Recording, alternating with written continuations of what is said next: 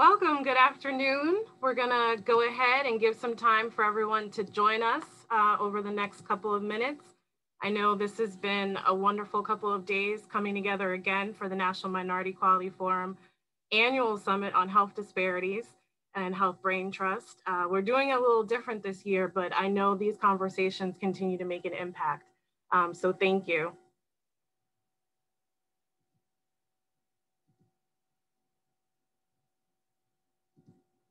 We're gonna go ahead and take a couple minutes. If you're just joining us, please feel free to look where the Q&A is, check the chat. We've been able to share links on our panelists that you'll learn more about. So feel free to take a couple of minutes and we will go ahead and get started.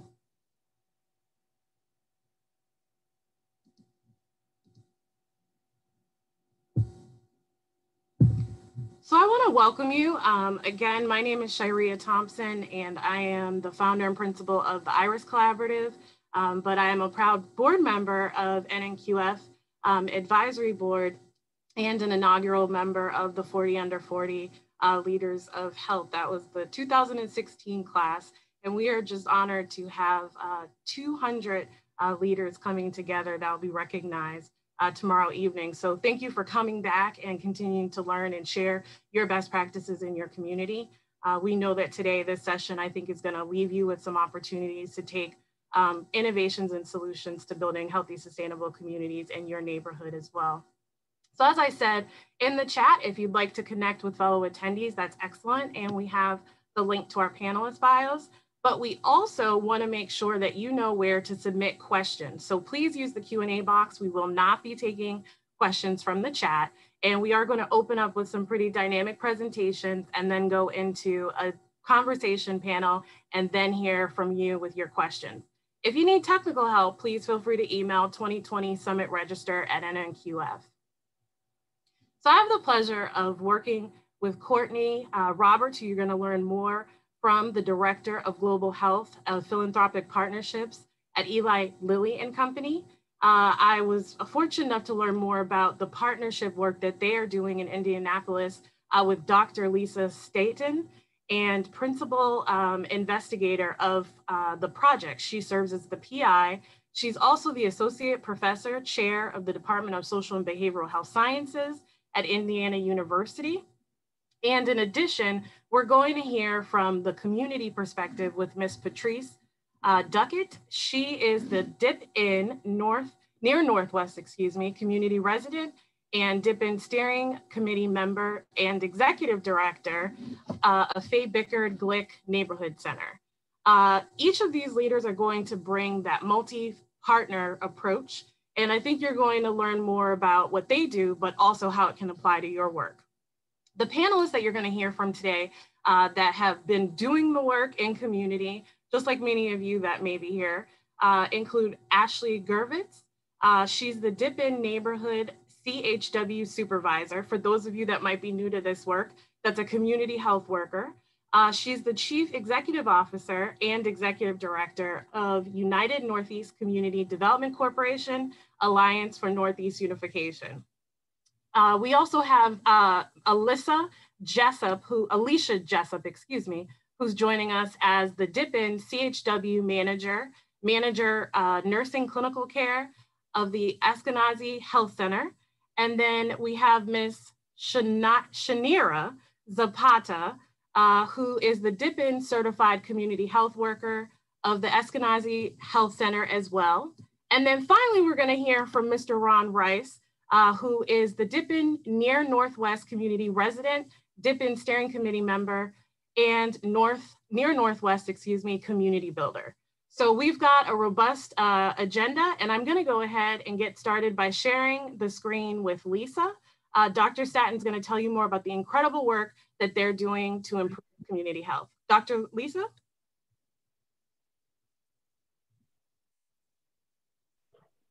Thank you, Shyrea. So we're going to get started and let Courtney Roberts go ahead, and I'm making sure I can advance my slides there. There we go. and have Courtney Roberts kick it off and talk about how we got here. The project, the Dip In project, was funded by the Eli Lilly Corporation and Company, and I think it's important to understand how that even came about. Great, thank you, Lisa. Thanks for that introduction, and thanks to all of you for inviting us here today to be part of this really important and exciting conversation. I'm Courtney Roberts, and I lead Eli Lilly and Company's Philanthropic Global Health Partnerships. And I hope what you'll see today is that when all of us come together and we bring our collective resources, the private sector, the public sector, the academic sector, and actually let the community lead, we can make impactful and sustainable change. So I am going to start with the big picture, because I think it's always helpful to see how this work is really part of the fabric of our company at Eli Lilly. And our commitment as a corporate citizen comes directly from our founder, where Colonel Eli Lilly charged all of us to take what you find here and make it better and better. And 144 years later, we still live by this motto as a company. And because of that charge, our journey in global health started very early on in our company's history with product donations. After the 1914 earthquake in San Francisco, Lilly sent medical supplies by cable car to help those in need. And today we continue to donate product in response to natural disasters and humanitarian crises. But in 2017, we transformed our global health work to bring the resources of the entire company to bear to improve the health around the world. We launched what we call Lilly 30 by 30, which is a company-wide commitment to expand access to quality healthcare for 30 million people living with limited resources around the world by the year 2030. Next slide, Lisa.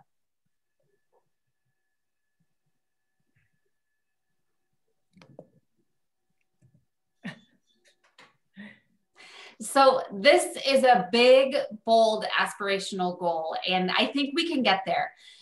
Since this is a company-wide initiative, this will take all aspects of our company in order to bring this to fruition.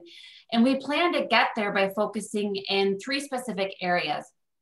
The first is through our pipeline, discovering new medicines and exploring our current portfolio and shelved assets to find new indications for diseases that disproportionately affect people living with limited resources. The second is through programs that we will strengthen existing business solutions and create new ones that help improve access to Lilly medicines.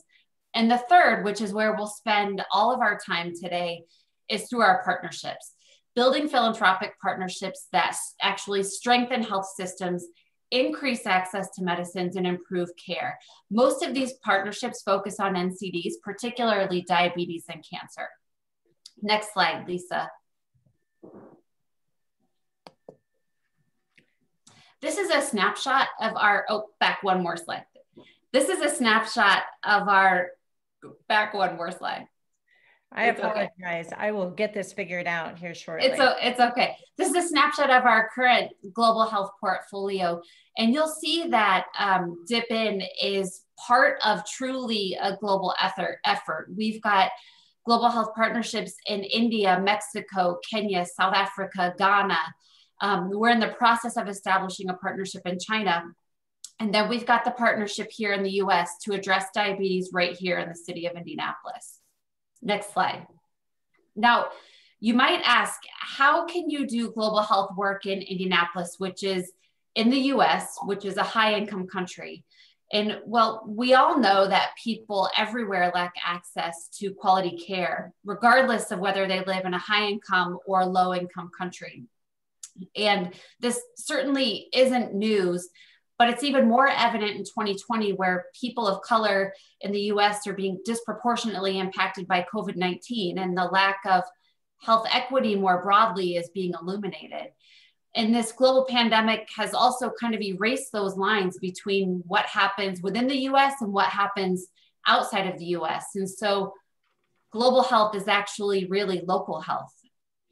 And as part of Lilly's global health commitment, we committed to also turning our focus to our own backyard right here in the city of Indianapolis. And so you'll see that this map that you're looking at right now is a map of life expectancy within Indianapolis. And you'll see that as you travel from the northern suburbs south to downtown. Over the course of 28 miles, life expectancy drops by 14 years.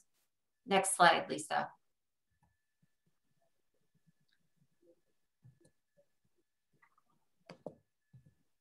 Life expectancy in the northern suburbs is equivalent to Switzerland and Japan. And life expectancy closer to the center of the city drops by 14 years and is the equivalent to countries like Iraq and Uzbekistan. And that's almost 10 years lower than the US average. So when deciding how to approach this global health diabetes work in Indianapolis, after meeting with many city stakeholders, it became very clear that we had to address diabetes at the neighborhood level. And with that, the Diabetes Impact Project, or Diabetes Impact Project Indianapolis Neighborhoods, or what we call DIP-IN, was born. Next slide, Lisa. So before I turn it over to Lisa Staten to talk about the details of DIP-IN, I do want to acknowledge that as part of Lilly's global health work, we are very aware of the affordability challenges around insulin, and we take this very seriously as a company. We've developed a broad suite of affordability options for people. The first thing that I would like to highlight is the Lilly Insulin Value Program. We announced this at the outset of COVID. This is for anyone who is uninsured or underinsured. If you contact the Lilly Diabetes Solutions Center, we will provide Lilly insulin for $35 a month, irrespective of the number of vials you're taking. And while this was initially announced to provide temporary relief during COVID, we've just announced in September that this solution will be made permanent. We're also doing other things like capping out-of-pocket costs at the pharmacy level. We've introduced Lispro, a lower priced insulin at 50%, and we've also increased our donations to free clinics. Finally, I'd like to highlight the senior savings model, which has the potential to be incredibly impactful. The administration has launched a new program in Medicare starting next year that will cap seniors' insulin expenses at $35 a month total. And that's not just Lilly insulin, but all insulin. The open enrollment period for Medicare Part D starts October 15th. So it's really important that we make seniors aware of this program so they can choose the right plan. Next slide, please, Lisa. So just to finish off, we've got a dedicated solution center staffed by 30 professionals. The number is here on the screen. If you call this number, they will walk through those solutions with you and help match people up with the solution that works for them. We have worked closely with our community health workers in all of the DIP-IN neighborhoods to make them aware of these solutions, so they can also work with the residents so they're aware of these solutions as well and know how to best utilize them. So with that, I would love to turn it over to Lisa and the rest of the team to get into the details of DIP-IN. Thank you, Courtney. I also want to add my thanks to the organizers of the forum for inviting us and allowing us to present on this project. I think it's a pretty special project where, as you saw the title, the multi-partnerships, we really do have a broad range of partnerships involved. And so it is truly something I can talk for hours about. I will do my best to stay in my time limit so that you can really hear from the folks who are really working in all of the neighborhoods. So what is DIP-IN? DIP-IN, before we get started, I want to kind of just remind folks or update folks, if you're not really up on the statistics related to diabetes, that globally estimates for diabetes, for those who are both diagnosed as well as undiagnosed is about 9.3%. And in the US, that estimate raises up into about 13%. Then as you go to Indiana, our estimates are at 15%. But when you focus in on just the areas, the neighborhoods that we work with for the DIP-IN project, our new estimates are about 23%. And hopefully that highlights the importance of this project. We really need to get a handle on that and figure out how we can stop that, those high rates. So the Diabetes Impact Project, as Courtney mentioned, we fondly call DIP-IN, is a 5-year project that began in 2018. We are just about finishing. I was just told today we're at 3.5 years. And the time has flown. And the project is a $7 million project, and we are working with 3 neighborhood areas. And you can see I capitalized with, because it truly is at the heart of the project that we are collaborating closely with the neighborhoods. And I'll be talking a little bit more about that throughout. And where are we located? So for those of you who aren't familiar with Indiana, Indianapolis and Marion County are located at the center of the state. And highlighted here in the map, you can see the general area of where we are. I know that probably couldn't pick it out on the map, but this is the general geographic location. And how did we pick those areas? First of all, we were able to look at electronic medical record data, modeling from the CDC to look at what the prevalence distribution was within the city of Indianapolis. And we identified a number of high prevalence areas. We also then focused on areas with similar socioeconomic conditions, so predominantly lower income areas. And we also wanted to make sure that we had that we really were working in areas with a diverse racial and ethnic composition. Our total, if you combine all 3 of the areas, are about 83% people of color. And we have some areas where we have predominantly older population and other areas that have a much younger population. And so from a research challenge, that's huge, but we really wanted to make sure it was reflective of all the populations in the urban area. And one of the next criteria were that we had a federally qualified community health center located within the boundaries of each area. And that is where we work with Eskenazi Health, which is our public hospital system. And there'll be a couple people on the panel who can talk about that.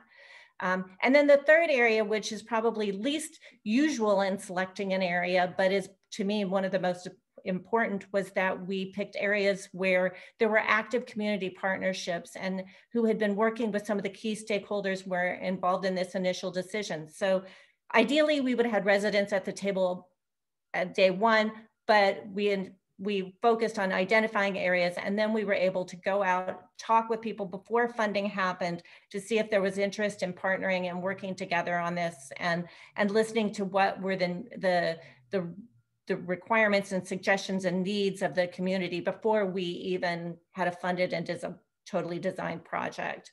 I want to highlight here, given the topic of the conference about democratization of data, this is a portal, a community data portal that was developed as part of the project. If you can see at the bottom, I'm not sure, that might cut off a little bit on your screen. Each of our 3 areas, it's a portal that's available for community residents. It's newly launched. Some of our folks may not have totally seen the finished product yet, but it is hopefully utilized. Our goal is that the community residents can use this for many purposes. So the project, the overall DIPN project, has 3 aims, everything from primary to tertiary prevention. And we'll start with, so aim 1 is to reduce complications, improve quality of life of people living with diabetes. Then aim 2, we focus on those folks who don't know that they have diabetes or who have pre-diabetes by raising awareness in the neighborhoods. And then our 3rd aim is about the prevention focus, which to me is one of our major focus areas. And that's with the goal of making changes at the environmental systems and policy level. I will point out, you'll see pictures of members of our steering committees included, as well as our community health workers. We do have 3 steering committees, 1 in each of those 3 areas. Each of the communities, and I say communities because they're clusters of neighborhoods, are very distinct and are driven, and so decisions are being made separately for each of the 3 areas. Our first aim is about helping people who have diabetes live longer lives and reduce their complications. This is our main partner here is with Eskenazi Health.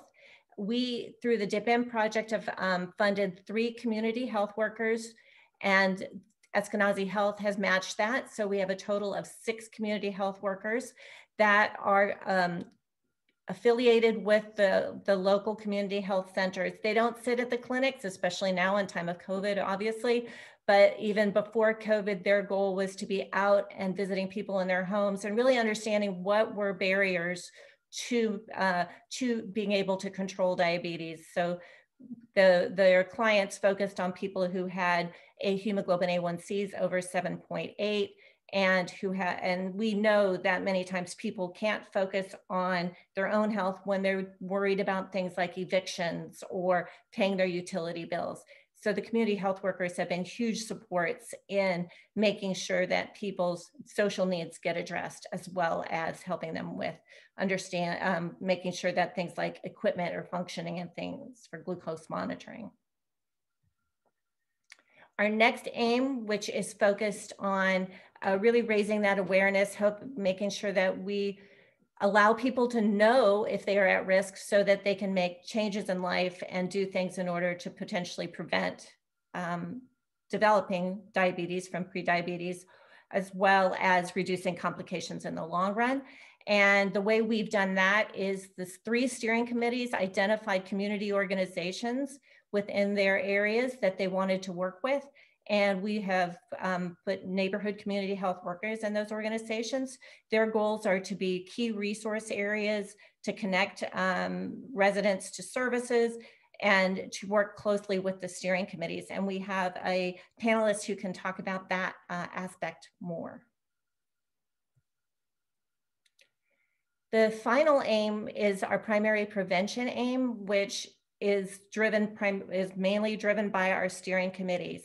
We have gathered a lot of data. Sometimes that can be frustrating for our community partners because it's just more data collection, but we had done some household surveys, random household surveys, and as well as meet and talk with the local residents to get a handle on some specific areas related to diabetes prevention.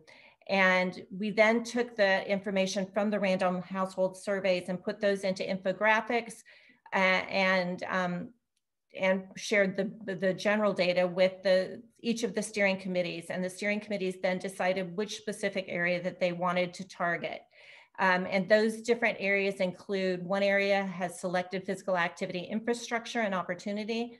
Another area has selected healthy food access. And the final one, the third area, selected stress. And right now they're all in the process of creating their working groups, inviting in other members of the community that is working in those areas, and then starting to identify their specific strategies. And then this is my last slide. I just wanted to highlight, these are some of the many formal partnerships that are part of the project, meaning those that are connected in a contractual way or some sort, but we have many, many, many other organizations that are also at the table working on this project with us. So now I want to hand this off to Patrice Duckett, to get the community perspective. All right, good afternoon, everyone. I just want to talk a little bit about the history of how we got started in our neighborhood. So we are the near northwest side of Indianapolis. And for me, I was born and raised in the neighborhood that I'm currently in, literally came from my hospital here in Indianapolis and right back to my neighborhood, and I haven't left. Maybe a different house, but haven't actually left the neighborhood. And so I've always been engaged in the work. Our community is very active. We are a MLK or Martin Luther King Street neighborhood. So that means that we are very engaged in our community and have a voice and a stakehold on what is happening in our space. So at the beginning of this work, we were asked to come to the table, a few residents, to talk about what we actually wanted to see of this grant or this opportunity. And because we are one of those communities that are very engaged and very active, we get approached a lot around some of the work with funders who want to come in a sense, use us for data or use us for leverage, or even use us just because we know that we can do a program successfully. And so when we sat down with the funders this time and the partners, Eli Lilly and others, and we were very cocky with our ask.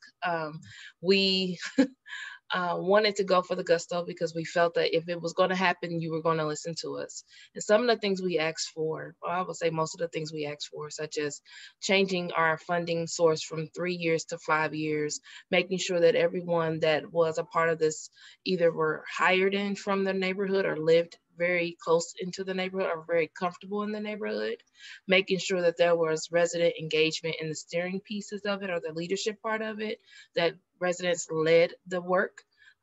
We also talked about funding for participation from community stakeholders or residents instead of volunteering, actually giving them some type of compensation for their work so that there is more investment. And then making sure that the investment was intentional and allowing us to expand it as we go along the way. I could say I was very cocky in that meeting. I just figured if we're gonna go with what we want. Surprisingly, Lilly and Fairbanks and others actually came and provided us with, I would say, almost 90% of everything that we asked for. And it's been such a great opportunity for us. So once the ask was there, the funders being intentional about what they were trying to do and trying to make sure that they are diminishing the diabetes and and improving the health of our community, actually supported us. And so with that ask, we were able to have a great impact in our community. One, we started hiring individuals in our community. We really looked at the overall conversation in our neighborhood. People started to come around and really participate in this work.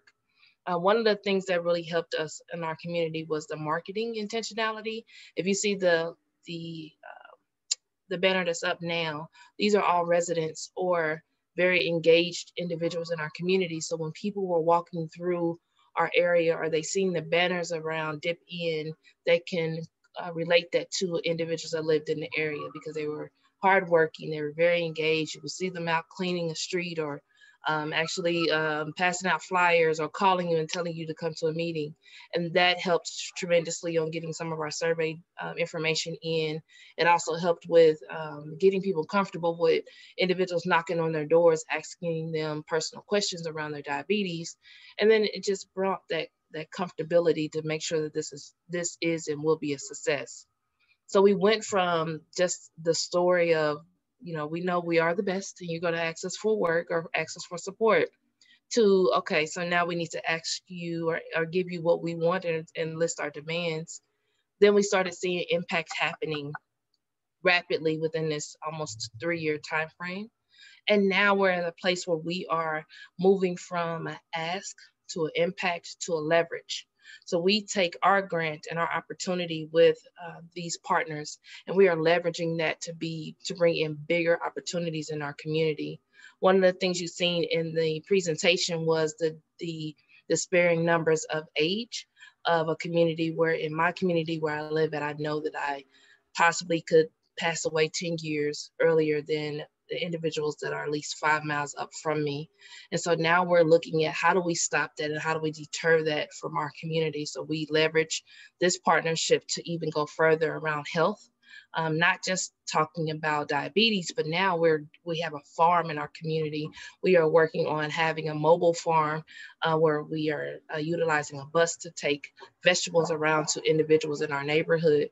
We are advocating to take over our community center, or not a community center, I'm sorry, our city ran park and their center to make sure that we have our own fitness center within our community because we're in a minorities area that does not have that. And so that this opportunity to talk about and really look at health from a different perspective and starting with diabetes has now flourished into health overall.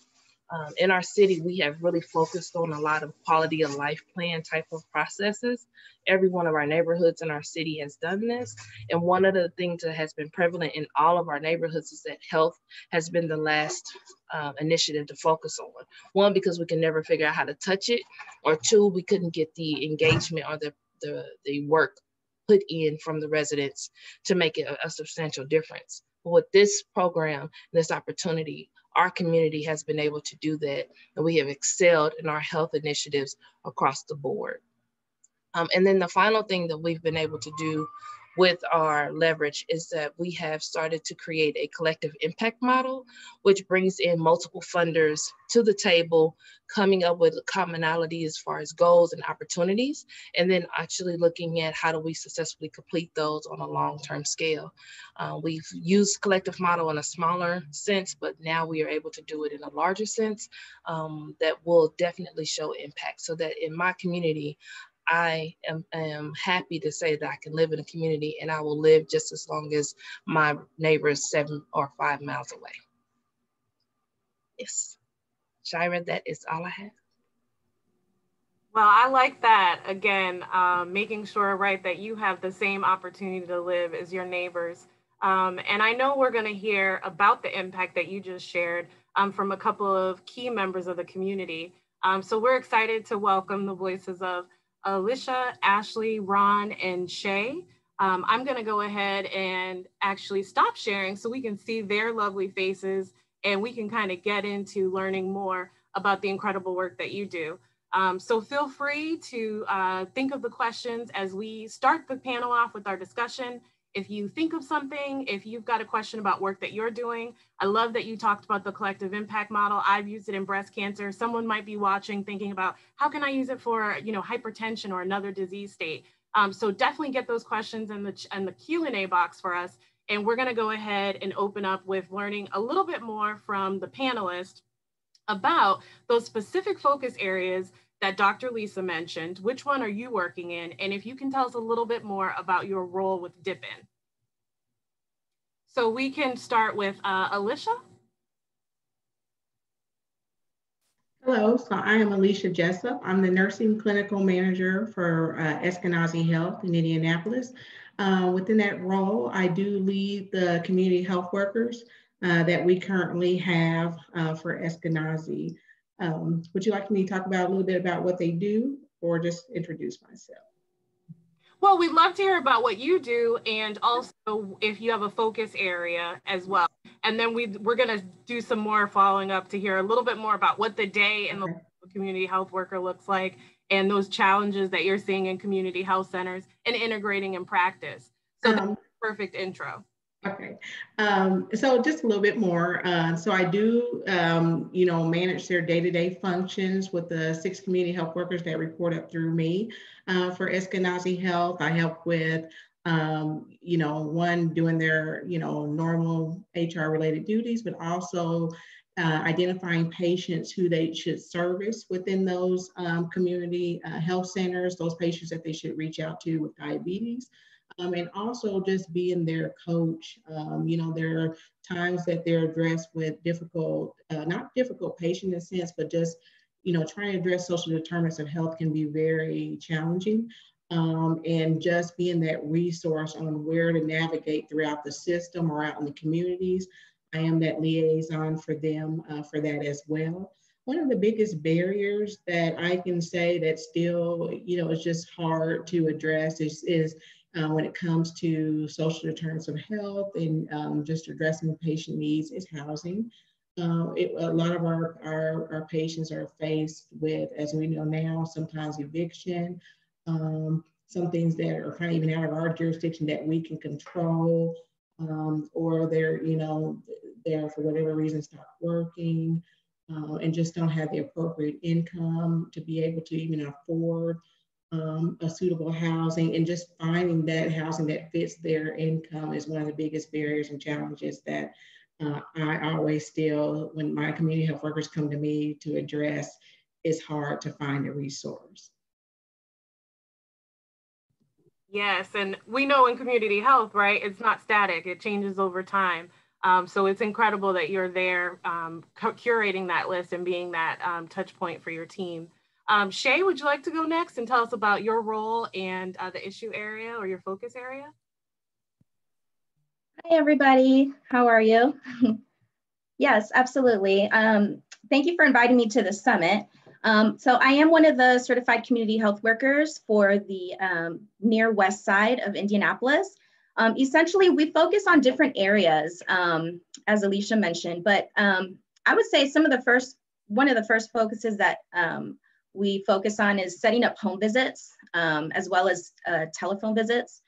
This is so that we can introduce the program and as well as allow the patient to see us face to face and get comfortable with us.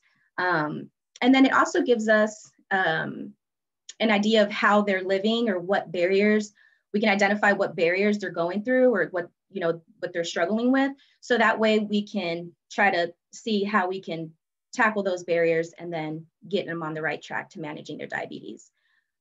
We also focus on managing their healthcare and connect with their primary care providers by communicating with them either via email, chat, message, or setting up an actual case conference to talk about the actual patient. We also schedule and coordinate all their medical appointments. And we also follow up to make sure that, they do make it. And, just basically help navigating and getting them connected to all the community resources, because a lot of them don't know that they have resources out there.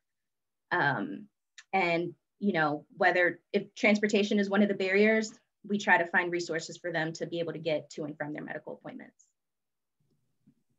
Excellent. We know that's one of the key barriers across all types of disease states. So we're going to hear a little bit more about Ashley's work in your issue area. Ashley, you're muted. There we go. Hi, thank you again for this opportunity. As mentioned, my name is Ashley Gervis, and I'm thankful to not only be a resident within Northeast Indianapolis corridor, but also serve as the executive director for our United Northeast Community Development Corporation. One of the big things as we see in community development is that no community can thrive unless we are equitably addressing the gaps that are missing. So one thing, our role of primary focus is food access. It's great that we can build infrastructure, but if we are not allowing a good consumption of what we eat and how our residents have access to things that help their lives, we're not doing an adequate job as far as development. So we are really thankful to be that of a host site of a community health worker, helping us understand the navigations and connections of what we do so everyone can thrive together. Now, specifically relative to my role, it's a new task, but it's a grateful task that we have taken on as far as being a supervisor. And hopefully as well, it's a new infused component from a community development lens that can maybe help open up and shape new ways of how true ecosystem building, because really that's what we're doing, can be transformative and not just transactional with the basic things that we see, as I call bricks and sticks, with residential and community building. Excellent, Ashley. I was over here as your corner. I can see why you are now the manager. Thank you. I'd love to hear more about your work in the issue area if you have one that you're focusing on in your role with Dippin'. Yeah. I'm sorry, Ron. Oh no, you broke up, but yes, gotcha. Thank you. Yes, Ron, if you can share your role with Dippin' and your issue area. Sure. Hello, everybody. My name is Ron Rice. I'm the community builder for the Near Northwest. That is, the Near Northwest is a collection of 7 neighborhoods, over 50,000 people, 6 large parks, one being the 3rd largest regional park in the country. And I'm kind of the chief networker, collaborator, resource finder, talker, salesman, event planner, you name it. So my role has been, I am also a resident. I was born here, moved away for about 25 years, came back. So I've been back here now since 2001. And my job has been basically input, decision-making as a resident for the initiatives and the direction that we want to take this diabetes project. In particular, we took a physical fitness direction, which I've kind of been the I don't know what best way to say it, the on the ground and running person. So we started hip hop aerobics classes. We started workouts at each one of the parks, in particular the parks, because I wanted to show what each park not only has available, but what you could do that you wouldn't normally see, such as functional strength training, not just walking, but also exploring, like let's say the now closed Riverside Golf Course, getting out there and seeing the art, which means you're going to be walking, which means you're going to be getting in shape. For me, coming as a personal trainer in the past and also an EMT, but living in this city all over, when I go to areas that Lisa pointed out were areas that had a higher income, and so they therefore had a lower rate of diabetes, you see a lot more people out walking every day in their neighborhoods, at the parks, and doing things. And then here, we don't see it very often. Usually it's just a gathering or team sports. And so I kind of took it upon myself, with the help of a lot of the residents and the staff with DIPN, to basically get out here and show our parks off. And so I've been putting out videos every day. Our community health workers have been coming out and doing walks with us. We do our aerobics classes. I am also a diabetic, so I have already dropped 10 pounds from the start of all this. And that has led to a lot of discovery of not only how bad my stress was and why I wasn't working out and what led me to get diabetes in the first place, but also when I break down and stop working out, how quickly things will turn from the diabetes. And I've been running into a lot of residents who have been able to share that, and actually we're all kind of coming onto the same team together to kind of not go through our woes, but try to find solutions together. So that's basically what I've been doing. Thank you, Ron. That's incredible. And I like that you include the social media aspect. Sometimes with COVID, it feels isolating, be at home, but now we're able to get out and doing it in a safe way together. Is incredible that you're working in that way with your community. So I'm going to actually go back to Ashley, and I know that you have a worker that's housed in your org, and that's new. So we'd love to hear more about what the benefits of having a CHW has been, how you've worked through any challenges with having the CHW to your team, and anything else that you can share, because we know oftentimes when you're integrating into a medical team, that can be a whole nother dynamic to also take on.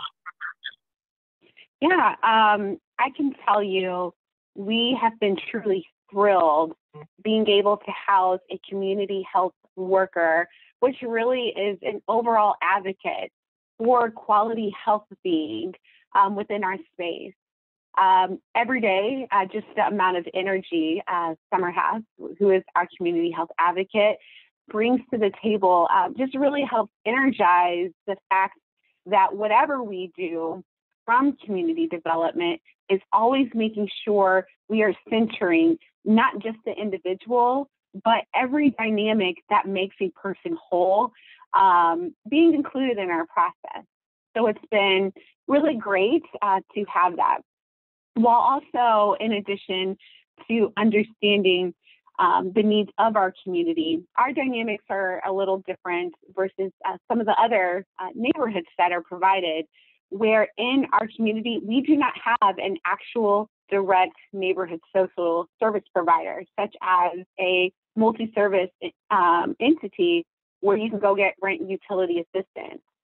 So one of the major benefits, since we don't have that physical structure here yet, that is a goal for our community that we get reestablished, but Summer has done an incredible job of being that connector. If she's building the trusted relationship, they will now be able to trust whoever is needing and seeking help to be able to go get it.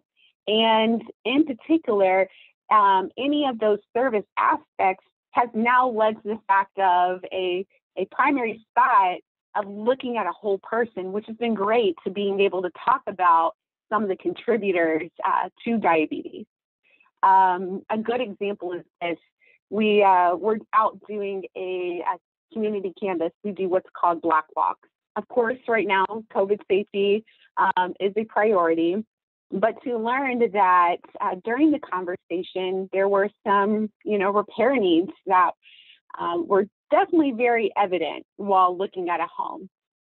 But once we were able to see that of some of the living conditions, started asking, embedding questions, that alone helped through a lens of diabetes, be able to see education referral, also clinical help connection.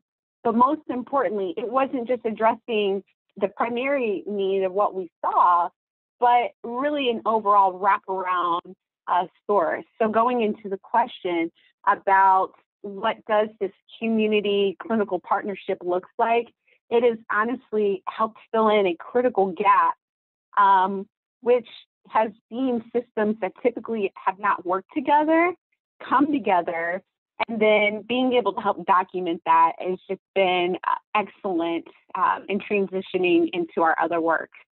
Now, just briefly, just relative to challenges, we are that of a small and mighty team, traditionally alone. On the flip side, when you think of community development, social services may not be the number one primary thing.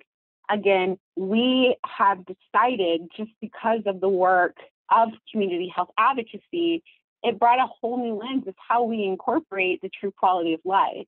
And so some of those challenges, being able to work through, understand our documentation process, being transferable to a clinical lens, take a little bit of time learning lingo and seeing measured impacts across the board. But I am very thankful to say that as time goes by, another quarterly report is done, we see the measured impact. And we also hear that too, with measured impact of more residents that are being connected with us, and even too taking excitement in their new journey of quality health. And one last thing, just due relative to time, food access is a critical thing for our community. While we are really thankful in a portion of our Northeast Indianapolis neighborhood where we have a grocery store, there are still many areas without. And so building on some of the advocacy the residents have previously said in their quality of life plans, we show up and we show out. We don't want any more grocery stores because we can look at the contributor factors of there. However, it has now created this bed of innovation of seeing some of the great restaurants that have actually emerged with COVID and creating this new incubation of connecting dots. We can think of one of the steering committee participants, their means of like an urban farm. Well, if you have a new restaurant, hey, why can't we think about from a dip in lens, getting some healthy food now on a menu, and it's a win-win, mutual benefit for more. And we have this stories after stories of that. So I can't wait to see how our community health worker will be able to further amplify ideas that have come from the steering committee. But as to a great point Patrice talked about, that collective impact honestly has been such a major drive of us all still remaining together and being able to vision more time and years together without some of the major barriers happening in our area daily. Oh, I love that. I love that. I think it's always a good indicator when a partner, particularly a multi-partnership that's gone on for 5 years, at year 3.5 is already talking about what's to come in the next year. So I really, again, kudos to the work that you're doing. But I want to hear a little bit more about Alisha and the role that the CHW plays in your program, and then how they're integrated into your system.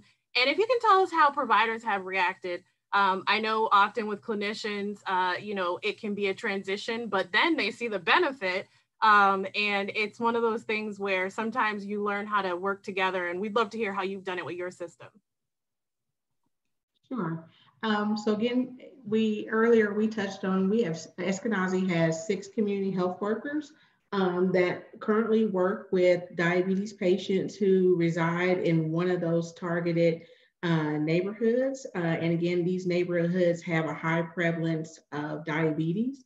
And so what they do is they currently meet face-to-face, well, not currently because of COVID. So a lot of our face-to-face has turned into telephone contact.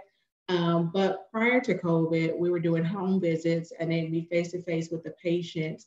And a lot of things that they're doing is a couple of things. So addressing social determinants of health. So those are like food insecurity, transportation, housing related issues, things, lack of social support, identifying those needs, and then helping the patient navigate through the different community resources. Because a lot of times the patient just are not aware of what's around them or what's in their community. Or even what's available for them in our organization. And then also they help the patients with achieving their self-care management goals. So one of the main ones, the first ones that we work with the patients with is making sure that they are keeping their scheduled appointments. A lot of times, you know, patients with diabetes are supposed to be seen at least at minimal twice a year, but normally the provider wants to see them every 3 months. So getting those patients connected and making sure they're keeping those appointments, and if they're not, identifying what the barriers are. Other self-management goals that they might work with the patient on are, you know, making sure that they're taking their medications daily. You know, are they checking their blood sugar? Do they have meter? Do they have all the supplies that they need? And a lot of times, you know, the patients will tell us at the health centers, because I'm a nurse by trade, so I've seen it across the board working with nurses and community health workers. The patients normally will tell us what we want to hear, but when you go out in the home and you see that they have a whole year's worth of medication that has not even been touched, and so they'll pick it up and don't take it. So there's a lot that we cover or, you know, uncover when we're out in the homes. As far as provider reactions, again, it does take a lot, because not even just providers, but clinical staff getting the buy-in, because I mean, at any health organization, there are a lot of programs, there are a lot of research studies, a lot of different things that go on. And, you know, they want to know what's the benefit to us, or is there any extra work on our behalf? And so, you know, at first, you know, when I introduced the program, you know, everybody said that's great, but then we may not hear from them. But I'm like, when I explain to the providers and the nurses, don't worry, community health workers are going to contact you. And so now, you know, it's been nothing but positive feedback from all sites about how thankful and just, you know, how helpful the community health workers are being, because again, they're bringing back information that they would not have known that impacts the care and even their treatment plans and what they may need to do back to those sites, and are being able to address the patient's needs and doing that in a timely manner as well. I mean, there's been some life-saving measures that have happened with the involvement of community health worker, getting to that provider right away and saying, here's what is going on, bringing the patient in and really saving the lives of some of our patients. So it has been very great feedback. And, you know, while we're only working in about 5 sites, initially it was 3 health centers, we've kind of expanded to a total of 5. I get asked all the time, there's 10 community health centers, when are you coming? It's like, when are we going to get a community health worker? So it's really a valuable program and help to the sites. Well, kudos to you, because, you know, I think the power of a medical director and the fact that other ones are saying, when are you coming? That means that not only are you making an impact in the patient's life, but you're improving the quality outcomes and measures for the health center. And that's not possible, right, without that CHW every day. So we're going to actually hear a little bit more about what does that look like from Shay, what's your caseload, and just a little bit more about how you feel Dip In has made a difference in a patient, or what you take away as the impact that you're able to make. Shay? Sure. So a typical caseload for a CHW at this time is roughly about 55 to 65 patients.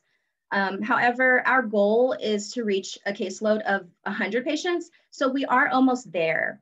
Our health providers and community partners as well have supported this program since we first started the DIPN program. So they never really hesitate to send us a referral, and because, you know, we all want what's best for the patient, as well as their health, and addressing any barriers the patient may be struggling with. So during the beginning, our community health workers follow up with patients bi-weekly, like on a bi-weekly basis. However, at times we may need to follow up on a weekly basis. It just depends because the patient may, their health may be poorly controlled, or they're just struggling with different barriers that immediately need assistance or need to be followed up with. So once we address these barriers, then we gradually start to, you know, schedule them bi-weekly and then follow up. A few months later, we will kind of address to see what we've been working on. And then if I feel like I can kind of start to see them less or call them less, then typically it goes by like once a month and then so on. So again, each patient is different. You know, the follow-up cases are different pretty much for each patient. So how have I made a difference in the lives of DIPN patients? Well, I would say as a CHW, my job depends on the cultural setting. Again, I see a lot of patients. So I found myself working in the underprivileged and marginalized communities where people may lack appropriate access to health resources. So the community that I primarily work with may have certain cultural or religious beliefs that differ from their health options. And additionally, they may not speak English fluently, or they, you know, don't have the means to pay for healthcare. So I tend to play the essential role of helping my area's healthcare system and becoming more culturally relevant for the people that I serve, and making sure that I'm up to date as well with all the health resources that are out there for them. Secondly, when it comes to healthy lifestyle, I educate my patients and help understand the healthcare system. Basically just educating them about healthy living. I teach them about their health conditions because the goal really is to educate them to become more aware of the importance and devise strategies for dealing with their conditions, as well as discuss, you know, when can we start that healthy lifestyle change. And lastly, I would say improving the communication. We all know communication can be a huge hurdle, right? So I make sure that my patients understand what they're being told from their primary care provider. Before I follow up with them, I'll read the doctor's last visit, like the documentation note, to see if there has been any changes in their medication regimen. Once this has been reviewed, then I just simply place a call to the patient and use the teach back method tool, if you've heard of that before. You know, I'll ask them, you know, I just noticed you had a primary care appointment. How did it go? You know, what did your doctor tell you? Was there any changes to your medication? So while I have already viewed the documentation note, I just simply want them to feel that they're the ones that are sharing that update with me. I've learned that patients are often too intimidated to admit that, you know, they don't understand what they're being told, or they may feel so lost that they don't even know where to begin to ask questions. So this is where I believe that I make a difference in their lives, because they feel empowered and cared for when I follow up with them. And overall, it's just providing that social support. Thank you. Well, thank you. You know, I believe CHWs and navigators and lay health workers are really the heart and hands of the work that we do in this space. And I loved what you shared, you know, taking that time so that they're building that relationship that they might not get in those 13 minutes, right, in the clinical setting, but you're really able to help improve those outcomes. So I'm going to head over to Ron, our chief networker. And we're going to hear a little bit more about what may have surprised him in his time with this project, and also what would he do differently. But Ron, I wanted to follow up because you mentioned a little bit about how COVID's impacted your work. But I also wanted to see if you had any insight on how the recent social justice issues may have impacted your work in community with DIPN, and just gain some insight on your experience. Ron? Sure. I can speak on COVID first. Obviously, lockdown happened and everybody was pretty much in. So I started to notice myself. I wasn't on lockdown. I had to keep going. So for me and a lot of the partners here, we started to do food deliveries. We partnered with Indigo buses so that people wouldn't have to leave their homes, in particular the seniors. We were trying to make sure the IPS kids who now did not have the meals that they would have at school. So we were at a point where we were delivering 1,300 meals a week. And the bad side of that was that we clearly saw from the very beginning that the people that we were delivering food to were not food affected because of COVID. This was before COVID. And that's the reality that kind of hit me hard in the face. The second thing that happened, as we were delivering food, we started noticing a lot of the food mainly came from gleaners, and bless them for doing giving like they did, and also from second helpings, were not diabetic friendly foods. There were a lot of high glycemic foods, a lot of starches, a lot of sugar, a lot of candy in those boxes. And I'm not, again, better can't be a chooser, but at the same time, we had to become very aware of what we were passing out, who were we passing out to, and in at least some type of instruction. So it was one of the first things that I was able to get was from one of the nurses with the that's involved with DIPN, was a list of foods and some do's and don'ts that we can give to people. So that was initially some of the things that I noticed. Then I think the next thing I was taken aback from was how many people thought like me. So I'll be honest, I was a bad diabetic. I'm working my way out of that, but I was a bad diabetic. I did not eat right. I did not take my metformin when I was supposed to back when they gave it to me. And I started to notice as I was meeting people, talking with them, that they were exactly the same. And which basically just leads to not only your own health getting worse, but then you're teaching those habits to your kids, to your spouse, and you're basically, if you want to call something being genetic, well, or hereditary, it's because we're passing along habits that are not good. So me getting out there and other folk getting out there and getting behind the camera, getting out there and working out was key in starting that change. I think the biggest thing that I tried to do in the videos that I did because of COVID was to be extremely honest with everybody. And I spoke a lot about not only the workout and either it was how hard or how easy it was getting, but also what my diet was like and why I felt low on days I worked out. And I would attribute it mainly to the food I ate. And not just the workout. And that started to have a big effect on a lot of folks when people started coming to the hip hop aerobics classes and started coming to the walks. They were starting to share that same information. And again, no, we didn't fix their diabetes, but we started that talk that needed to happen and started that kind of tribe that we created amongst ourselves to share and to open up about, some of the pitfalls that we've had. So those have been some of the issues, the social ramifications from what's happened over the summer. Honestly, the biggest thing that I noticed was that people becoming more aware of the bias that they receive from their doctors being a minority. I've had quite a few, especially in particular Black female residents who have said, you know what, I need to change my doctor.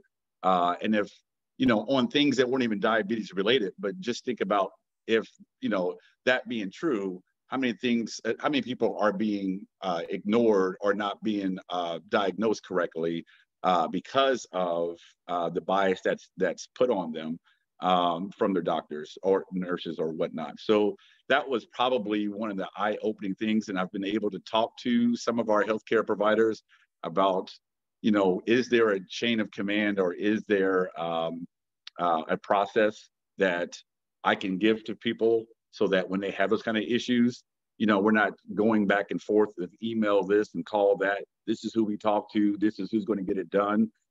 These are the doctors that that will not give you those kind of issues, things like that. So overall, I think those two, COVID and the social injustice that's been happening, have had a huge effect on what we do. But you know, my attitude is adapt and overcome. I'm ex-military, so you know, you find a way around. You find a way to work with it, through it, or over it. And so, you know, we've got a lot of warriors that came out. And the good thing is too, on a side note, was that we were able, because we've been highlighting the park so much, we've actually created interest from residents and partners to start taking over like a fringe groups of these parks and start finding ways to fund these underfunded parks, whether it's a cleanup, whether it's funding to fix new equipment, whether it's to transform an entire park. That's been one of the benefits of it, so that it will be more inviting. People feel more safe. They do now, and us being out there has created a level of safety that I think wasn't there before, but now it's starting to get real big. I love going to not just Watkins Park in our area, but I love going to Charlie Wiggins Park in the morning, because it's not an indie park, it's a community park. A lot of people don't know about it, and now people are seeing it and they're talking about it. And that's important to that neighborhood. Yes, I'm giving you a shout out, Patrice, to that neighborhood, but also to the community as a whole, because we can't do this. It can't just be one entity controlling everything like the parks. It has to be all those community driven goals and initiatives like Charlie Wiggins Park has been thought up, taken care of, and maintained by not only Lilly and IU and Eskenazi, but mainly because from the residents of that neighborhood. So, you know, giving it recognition, giving it some face time has been really important. And then that's, I'm starting to see at all the parks, more people coming to do things in a park that they normally wouldn't do. It didn't have to be what I did, but they're coming out more and being outside more. So that's not only helping with their physical fitness, but it's also helping with their stress. No one wants to be, you're not going to get healthy sitting in your house all the time. So get outside, get moving, see nature, yada, yada, yada. So anyway, that's what I got. That was excellent, Ron. Thank you for your vulnerability. You know, if we don't talk about it, then we can't be about it. And it's excellent that you're doing that at the community level, but also empowering the patients.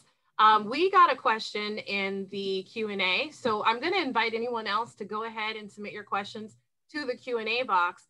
We're going to start with the first one.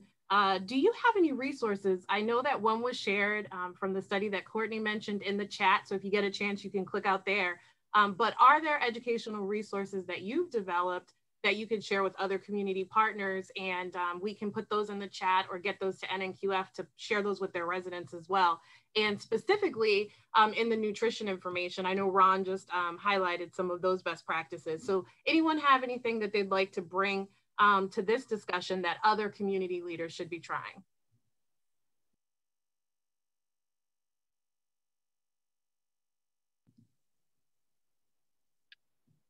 So I would say that we could circulate afterwards some of those do's and don'ts that were circulated to Ron related to the food boxes. I don't have them at my fingertips, but we could send that out to folks if they were interested in that. I think that would be excellent, because I mean, I actually wrote that down globally as one of the key takeaways. You know, I think people always think if you build it, they'll come, but also, you know, everything's not a fit for every patient. And particularly, we know with comorbidities, you may be dealing with a patient that's diabetic, that has other disease considerations. So it's great that you've been able to educate people that we appreciate that you're trying to step up during COVID, but here's how to best help our community. That's incredible. I know that I didn't see another question come through, so I'm going to actually ask one, because we are getting close to the end of time. And this is just going to be a quick round robin to close out, and then I'll share some closing thoughts. If you could, in your work with community partnership, whether it be with DIPN or just best practices with community partners, is there one thing that you'd like to leave today's audience with that they should take or consider as a best practice in their work? So if anyone wants to unmute and share, we can kind of go across. Lisa, I don't know if you want to start as the PI. Sure, thanks. I would say best practices is involved multiple partners from different sectors, and at an equal or higher level is to listen to the resident voices. So that would be my best practice. Excellent. Alisha, are you leaning in to unmute? Would you like to share yours next? Sure. My best practice would be to look at the possibility of including a community health worker within your organization. Eskenazi has had community health workers working in various programs. I started in 2013, way before I even started. So, over 13 years of working with care coordinators or community health workers that go out into the home. You'll see that it brings a lot more feedback and information that you need to help treat your patients, and just someone to be able to build that relationship with the patient to help them improve their health outcomes. It is very beneficial. Thank you, Alisha. And before I go to Shay, I'm actually going to insert mine here. I think this is a great example of what Eli Lilly has done, but not only invest in the community health worker programs, we need to make sure that we're investing in not just innovation, but sustainability. Because programs like this, if they only happen for 2 or 5 years, you're going to see a flip. And then we're going to be looking at the same barriers again and issues. So we challenge those funders on the call to help give us the money to make that mission. All right, Shay.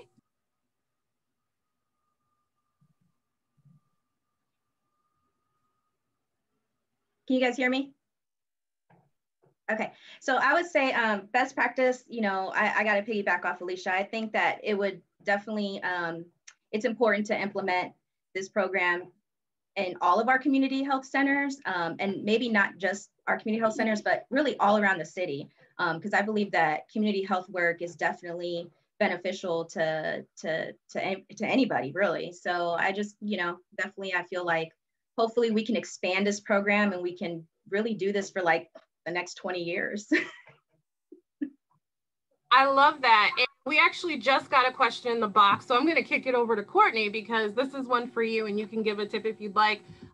Is Eli Lilly looking at investing in other communities for this DIPN model? I guess it would be DIP in another community. Yeah, so that's a great question. And I can actually answer your previous question on what is a key takeaway, and that can transition into this. Pardon me, but to piggyback off of what Lisa said, that the key learning from this is multi-sector partnership, private sector, public sector, academic sector, partnering with the community, letting the community lead is the biggest learning from this. And I think that gets to the sustainability piece of this that you were just talking about, that we don't want this to be done in 5 years. We want this to continue for 20 years. And I think if you let the community lead this, that gets to the sustainability piece. At Lilly, our ultimate goal with all of our global health partnerships and DIPN is to, if we let the communities lead, then the ultimate goal is to expand that work and make it bigger, because I completely agree.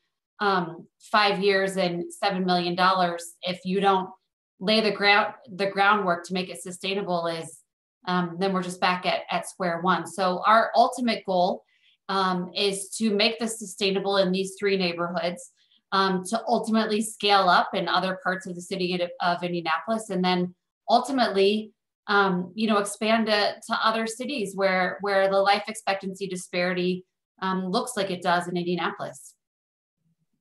Excellent. DIPN may be coming to a city near you if you're on the line. Definitely follow up. We're gonna check with Patrice. If you quickly give us your last, and then we'll go to Ashley and Ron and we'll close out. So Patrice. Right. Sorry. So I think a takeaway for me for this program is that having your resident voice and helping your partners, be it if they want to help and being engaged and they can be eager, helping them frame your message for your community. So it's one thing to be able to give the funding, but you also need to be an advocate as well. So giving them and teaching them that piece is really important. And then for me personally as a resident, is really understanding the systemic issues that we have in our community and changing those issues from disparities into, potential successes. So because of the unjust things that are happening in the city and in our world right now, it's really important for us to take hold of that and really be able to have a voice and make sure that our messages is changing for the future. So. Yes. Ashley? Yeah, I echo all of the previous thoughts being said, and I think one important thing we really got to consider, especially in cross-sector partnerships, I always say all progress moves at the speed of trust. Trust includes being able to, know there may be some barriers to feel like when dealing with maybe someone of a financial funding community, talking with residents or learning the voices of the steering committee, take time, have patience of understanding you are all trying to get to some shared understanding and commitment to improving the health and well-being of a neighborhood. And to echo off of that be okay of having those intentional conversations when it comes to gathering data and seeing that you can be trustworthy and transparent as how that data is being used. All plays a major part and ultimately keeping everybody aligned with those long-term goals. So we can see incredible projects like this, as mentioned before, hit every neighborhood, hit every state, but also to hit the disparate things so life can be prolonged equitably across the board. Yeah. Excellent. So Ron? I'm in a bad position because the last three people said exactly what I wanted to say. Courtney said something about communities. I'm like, okay, well, fine, I'll talk about neighborhoods. Then Patrice hit on that, and I can't do that. And then I was going to say, well, what about trust? And then Ashley hits on that. So, I don't know how I feel about being last, but here goes. I would say this, being a diabetic, being a minority, living in a low-income area, it's important that you hear us. If you don't do anything else, all the money in the world doesn't mean anything, and all the intentions in the world don't mean anything if you do not listen to someone like me, or someone like my neighbor, or someone across the street that may not look like me, but maybe going through something similar to that. And we're all in this together. I see way too many organizations, corporations want to come in and be the savior, or they want to come in and sympathize, but they're not empathizing. And it's really important that we, as caregivers, as organizations, as funders, as recipients, as people who put their input in, we have to start listening more and walking in their shoes. I said earlier, I'm a diabetic who was a bad diabetic, but now I'm on the other side trying to get other people to step up like I'm stepping up. But I had to stop and come down and see where they were at. And if we don't start doing that more, not on just diabetes, but on so many other things, we're going to be missing the mark. So that's what I have, since y'all stole my thoughts, but it's all good. That's when you know the panel's good, right? Unstealable moments. So I just want to say thank you. As we wrap up, I know NMQF empowers us to leave kind of those key themes, and I wanted to give you the opportunity to close out with those. But what really struck me was the concepts of investing, adapting, and overcoming. I think we all can understand as we go back to our communities for COVID that's key. I loved what was shared about all progress moves at the speed of trust. And I think that goes back to investment. It might be dollars, but it also could be time to build those trusted relationships and partners. And finally, hear us, right? Not only don't do anything about us without us, but hear us as well.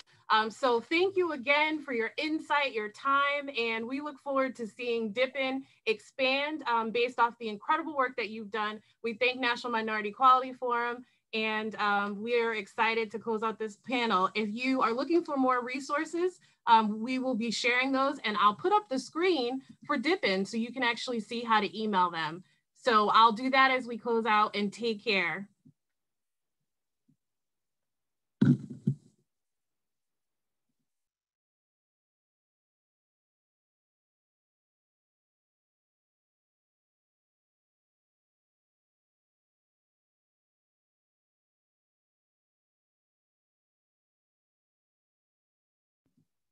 So again, for more information about the DIPN project, visit diabetes.iupi.edu. And thank you. Have a great evening, everyone.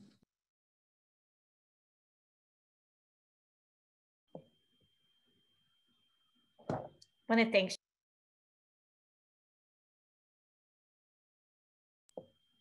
and thank you, Shyrea, for being a great moderator. Oh, you made it easy. This was excellent. Thank you.